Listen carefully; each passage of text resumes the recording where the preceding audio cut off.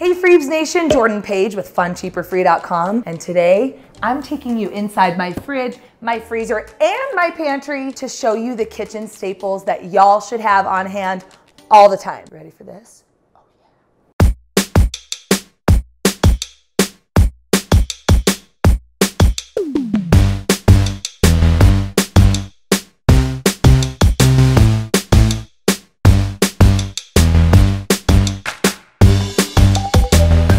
So many of you have asked the same question. What should I keep on hand? We are in September right now, which is Shelf-tember. For those of you who don't know, it's essentially a month of eating out of our fridge, our freezer, and the things on the shelf in our pantry. It's all about retraining our habits to use what we have to make meals and then running to the store for a few things to supplement and not the other way around. It is the most affordable way to feed your family well, and we've been focusing on it at funcheaperfree.com all month long. But it doesn't matter whether you're watching this video in September or July, this is a concept that can still work for you. But in order to shelf cook, like we do in Shelf-tember, and to make healthy meals for your family using what you have on hand, you gotta have some stuff on hand. So I am answering your resounding questions, your repeated questions of what the heck do I keep in my kitchen to show you that it's possible to keep a handful of items on hand that you can use at the drop of a hat to make full meals for your family. Time for a disclaimer. I have had no preparation for this. I have not cleaned out my fridge. I have not cleaned out my freezers. My pantry is a disorganized mess. I honestly don't really know what I have in here, but I wanted this to be real and I wanted to show you what I try to keep on hand and how I would use them to make meals. So don't judge me because I'm sure they're a mess. I'm winging this right along with you. So if there are any things that I mention or think of after the fact that I didn't show, I will list an additional list of items to keep on hand on my blog, and I'll link that below. So be sure to check out that blog post after this video in case there's anything I missed. Enough blabber, let's do this. Okay, let's start with the fridge. The fridge is the most important part of shelf cooking, which again, if you remember, shelf cooking is using what you have on hand first and creating meals and then running to the store for the few things you need to supplement, not just running to the store and buying whatever you want and then letting it all go to waste. The fridge is the most important part of shelf cooking because it's the food that's gonna go bad first. It's usually what you need to use up the fastest. So let's start here. I'm gonna show you some of the things that I think you should always keep on hand in your fridge that will help you make meals for your family without having to run to the store. The most important part of your fridge in terms of shelf cooking is actually gonna be in the door. There are certain things that I feel like you should always have on hand that make meals a cinch. A few of those things are sauces. That's salad dressings, barbecue sauce, steak sauce, sriracha mayo, anything that you have that you can just add to a simple piece of protein or on a simple salad to jazz it up. You can also make sauces, of course, so there are a lot of easy ways to make dressings and sauces from scratch, but I do prefer to keep some on hand as well. Clearly, we have a thing for barbecue sauce because we've got 800 of them.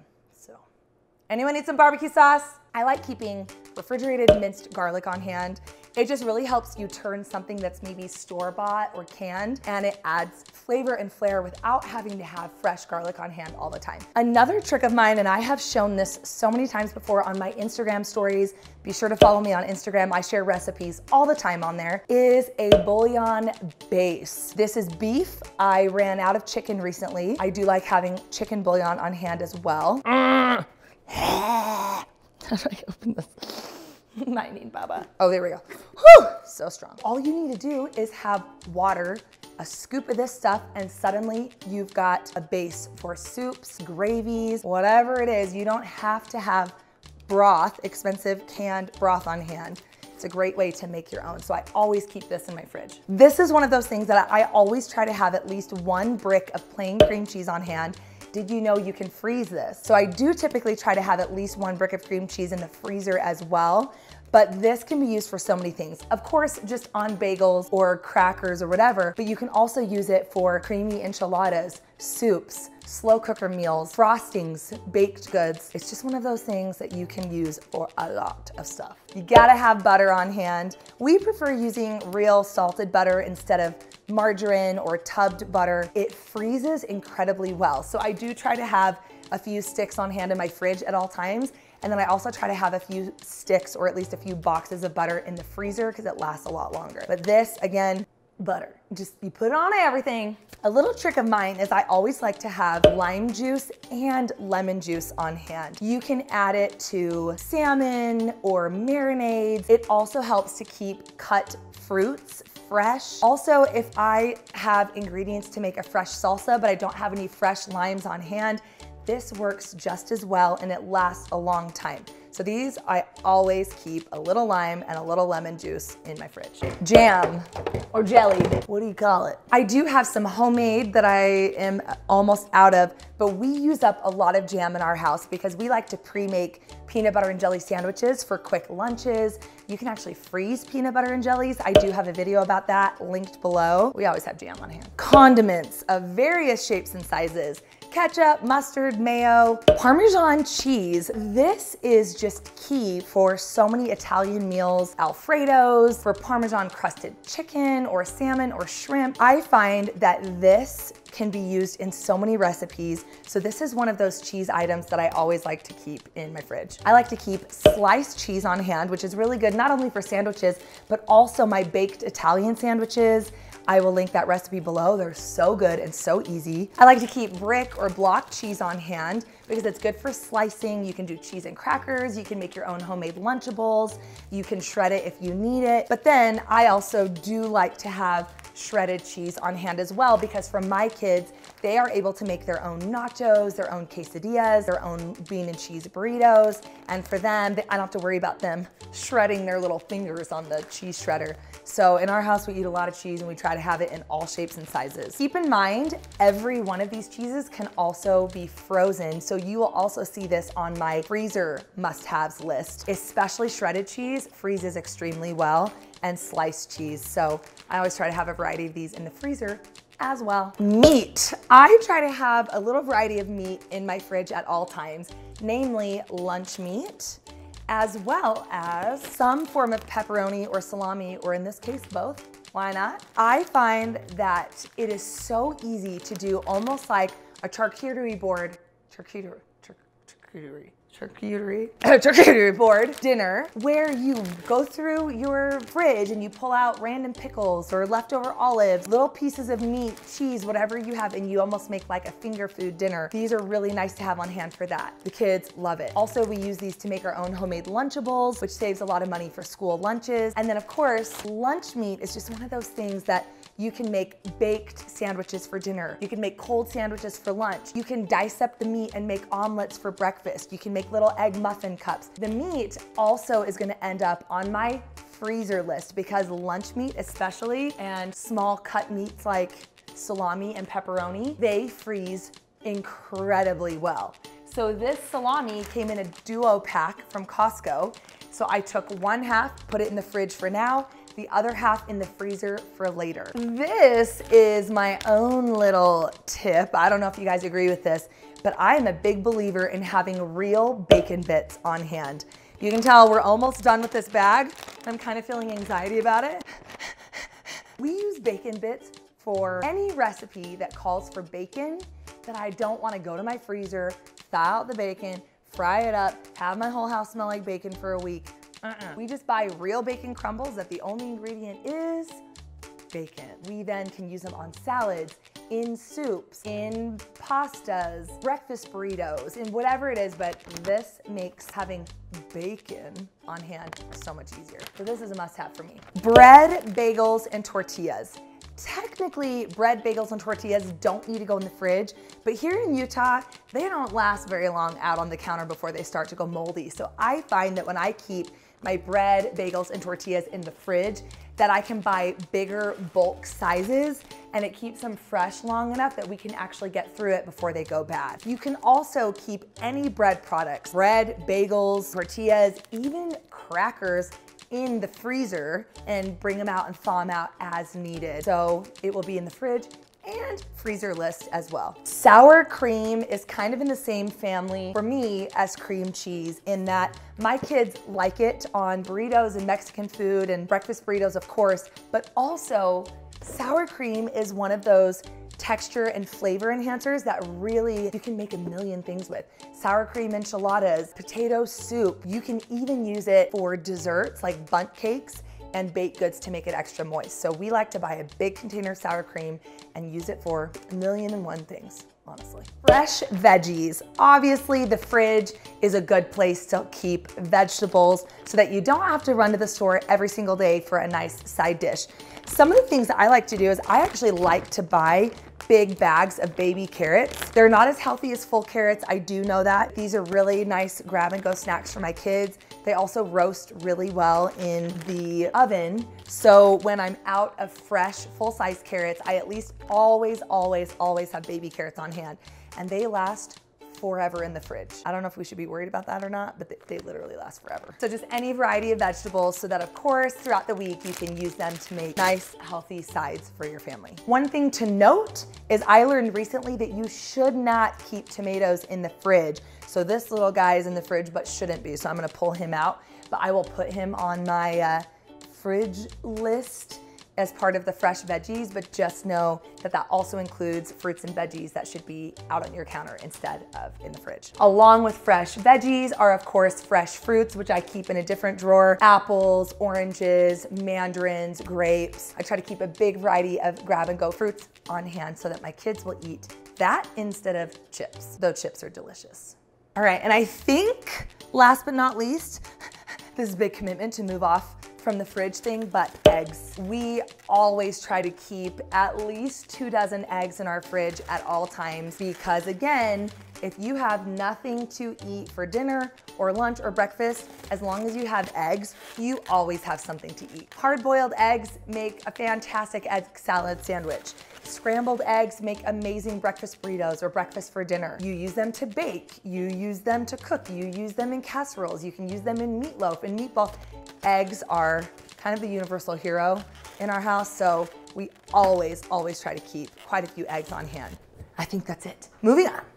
Now onto the freezer, which I just pulled out a few things so that I don't thaw everything in my freezer. Again, I don't really have an order or rhyme or reason. I'm just gonna kind of show you some of the things that I always try to have on hand that help me make meals or snacks. The first thing being meat. It is so important to keep meat in your freezer. This is just chicken. These are pork chops. You can keep them in a Ziploc bag if you plan to use them quickly. I got a vacuum sealer for Christmas once. It was on sale at Costco. Amazon has them on sale sometimes too.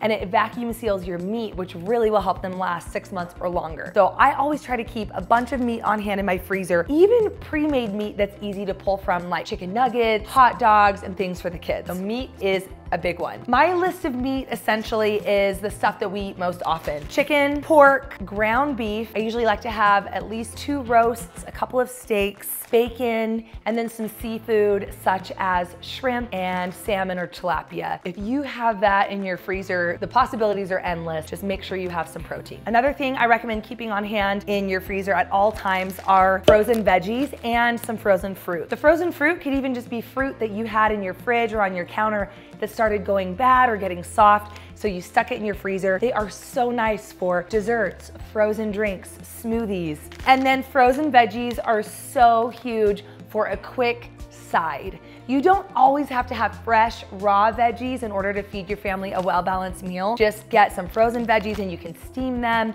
you can throw them in a casserole or a soup, and then you always have healthy veggies on hand as a side without having to run to the store for fresh stuff. Fruits and veggies are a big one. Mama says so. Baking items. This is importante. I like having a variety of nuts, like walnuts, pine nuts, almonds, baking chocolates, chocolate chips, even healthy items that you mix in baking like flaxseed, chia seed, also yeast. I usually buy big containers of yeast from Costco because I like to make my own bread or pizza dough. If you have yeast on hand, there are a million things you can make from scratch, but sometimes I don't get through it quickly enough and the yeast goes bad.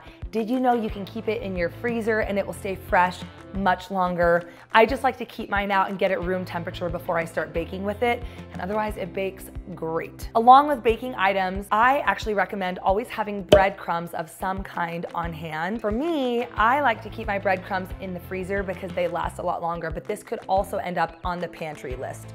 So pantry, freezer, either way, keep some breadcrumbs on hand because it's a really easy way to make meatballs, breaded chicken, chicken parmesan, lots of stuff. Dairy. You wanna make sure to have dairy in your freezer, which a lot of people don't. You can freeze gallons of milk or cartons of milk. I already mentioned that you can freeze cream cheese, which I like to have on hand for soups, casseroles, frostings, baked goods, but I also like to keep cottage cheese in the freezer. You wouldn't want to thaw it out and just eat it plain, but do you know that cottage cheese is great in casseroles, lasagnas, baked pastas?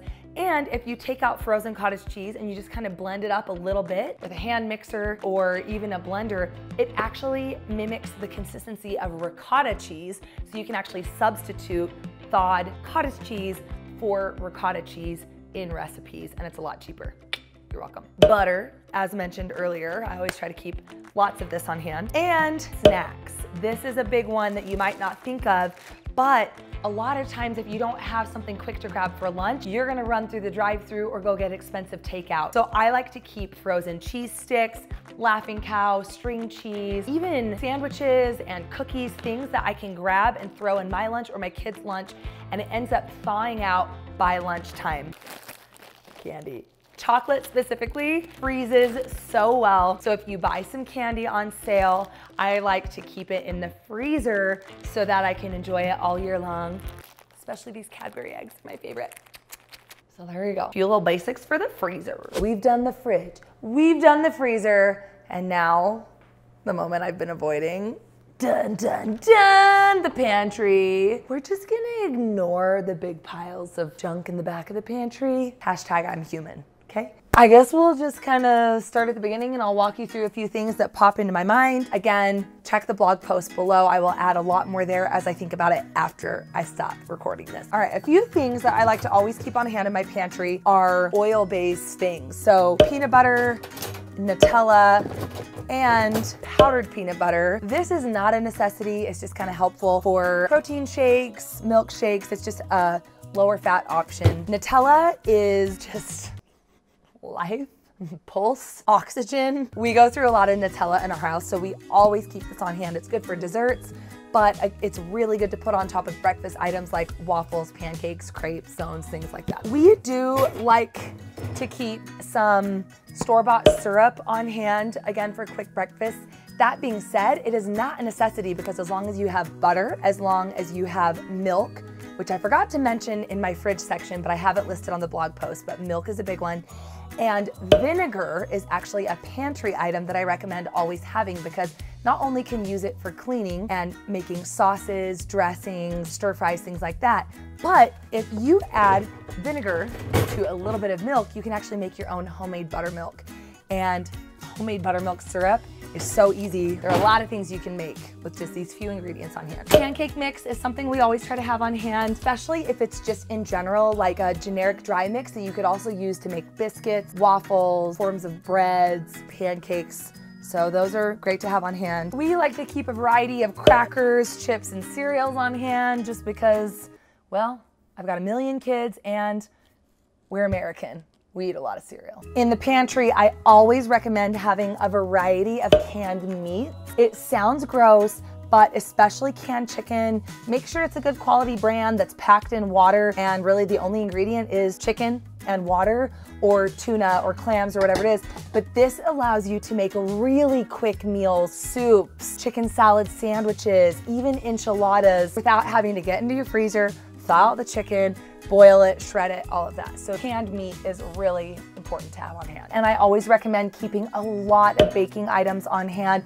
I'll actually show you a cabinet where I keep my flour and sugar and things, but I also recommend keeping sweetened condensed milk, evaporated milk, even some pectin for canning, just a few things that with a few basic ingredients, you can make an entire cake or an entire dessert or an entire side dish with all items that are meant to be in the pantry. So baking is huge for shelf cooking, huge. I do happen to have quite a few cake mixes on hand because they were on sale a while back and I had them, but I don't necessarily think that they are imperative because as long as you have flour, sugar, seasonings, you can really bake anything from scratch. So I'm gonna kind of ignore this and not necessarily call them a necessity, but a necessity I do think is imperative to have in your pantry is a variety of dried pastas. When they're on sale, stock up. And yes, they do go on sale, especially this American Beauty brand. These will get down to 50 cents a bag or less. Stock up for your life, sister. Pastas are such an affordable way to feed your family, especially if you've got teenagers, if you're entertaining, if you're hosting. Pasta stretches so well, and it is not a cheap meal in terms of quality. There are beautiful, fantastic gourmet pasta dishes that you can make for pennies on the dollar, because then you're not serving someone a slab of chicken or a whole steak. You can cut up the protein and stretch it and fill it with beautiful vegetables and sauces and pastas. So I always keep a big variety of pastas on hand. Canned items, I believe, are really important to keep in your pantry. Probably one of the most important things, because how easy is it to grab something from a can? Now, don't get me wrong, because there are a lot of unhealthy ways to eat foods from a can, but there are a lot of ways to use canned foods to supplement a healthy homemade meal. So for example, there are veggies and fruits that come in a can. Try to get them that are packed in water instead of sugar. Try to get the ones that are no added salt. And not necessarily that you have to serve your family a can of vegetables as a side, but it's a great way to add extra vegetables to soups and other things without having to run to the store. Otherwise, maybe you wouldn't add them, but if you had them in a can and you have them on hand, you can throw them in, and then you're getting more vegetables that way. I like to keep a variety of soups and soup bases on hand, including cream of mushroom soup, cream of chicken soup, which you can make yourself, and that is healthier if you make yourself. But the point is to keep a variety of things on hand so that if you don't have time or you don't have the ingredients to make it yourself, you still have something in a can that, when added to a protein and baked, is an entire meal with ingredients that you don't need to run to the store for. Coconut milk or tomato sauce, tomato paste, things that you wouldn't necessarily eat by themselves, but that help you create an entire recipe or meal out of it. So make sure you have a good variety of these types of things. One thing that you will see rarely in my pantry are meals in a can. Like, I almost never buy just canned soup or frozen full meals. I do have a few on hand in case of emergencies, and also so that my kids can feed themselves if I'm gone or they need a quick snack after school. But for the most part, I like having bases or ingredients that can help you make a homemade version, and actually it ends up being quite a bit cheaper than buying it pre-made. I recommend having a variety of canned tomatoes, tomato sauce, spaghetti sauce, and beans. Beans are so inexpensive, so I do recommend having dried beans on hand, black beans, pinto beans, all of the beans. They are pennies to serve a huge crowd, but you have to plan ahead because you have to soak them, you have to cook them. So it is nice to have some in a can ready to go for quick, like my pico salsa or with enchiladas or other things. So dried and canned beans, same with the tomatoes, canned as well as fresh. Continuing on with the pantry list, I'm really gonna focus on baking items and things that maybe you would keep in a cupboard. So rice, flour, sugar, powdered sugar, always, always, always keep that on hand, because again, it's unlimited the amount of stuff you can make as long as you have those basic ingredients. Quinoa is something we like to have on hand at our house too, which is interchangeable with rice, but not necessary. That's just something that we like to have. Additionally, I recommend having honey on hand always. It's a nice natural sweetener. You can use it for a million things. A variety of oils. I like to have coconut oil, vegetable oil, and olive oil on hand at all times. Vanilla, vinegar, baking soda, baking powder, salt. I also like to keep cornstarch, cornmeal, and Caro syrup on hand because those are used for a ton of recipes. I think that's it. Continuing on, cooking spray. I always have cooking spray on hand. I like to have balsamic vinegar. I love seasonings, and I like to keep a variety of seasonings on hand because you can make anything taste good and homemade as long as you have good seasonings. That being said, if I had to choose 10 seasonings or less to have, this would be my all-star lineup. Salt and pepper being two of them, of course. And then the rest, I could probably make everything for the rest of my life out of taco seasoning, Italian seasoning, garlic, onion. And I usually actually prefer almost like the dried chopped onion versus onion powder. That's just me though. A rosemary type seasoning, which for me, I actually love this Spice Islands rosemary garlic blend. I almost never just use rosemary by itself, but you could do rosemary or rosemary garlic, a steak seasoning or meat rub of some kind, a bay leaf for soups, last but not least, parsley as a garnish, and I put it on top of quite a few things. So if I could only survive with a certain amount of seasonings, these would be them. I do love having onion soup base and Italian dressing base, because if you throw a protein in a slow cooker with a can of cream of chicken or cream of mushroom soup with either this or the onion soup base, you've got yourself the easiest meal on the planet. So this is like a would like to have, but not a need to have. So take it for what it's worth. But again, that being said, I'm a spice hoarder. I have a lot of spices, so the more the merrier in my book. So there you go. That is a look inside my freezer, my fridge, and my pantry and cupboards, and the things that I like to keep on hand that I feel like allow me to create an entire meal based on ingredients that I have lying around. Hopefully that was inspiring and helped give you an insight as to how I cook for my family using things that I have on hand. What are your must-haves? I have no doubt that I missed quite a few, so share yours in the comments below so we can all learn from each other. And again, please be sure to check out that blog post below. I'll have so much more information and a lot of links leading to other helpful posts, as well as any ingredients that I didn't think of while filming this. Good luck with the rest of Shelftember. Remember to continue shelf cooking. For tons more recipes and ideas and money-saving tips, be sure to check out my budgeting program, budgetbootcamp.com. We talk a ton about groceries, grocery shopping, grocery budgets, all those things. Use the code YouTube for 10% off. You're welcome. I have a pantry to go organize, I'm now realizing, so I'm gonna let you go and I'm gonna go work on that. Love you, bye. Bye. I literally don't know why these are all in here. Hashtag summer. I don't think it broke. It's all good. I like camping.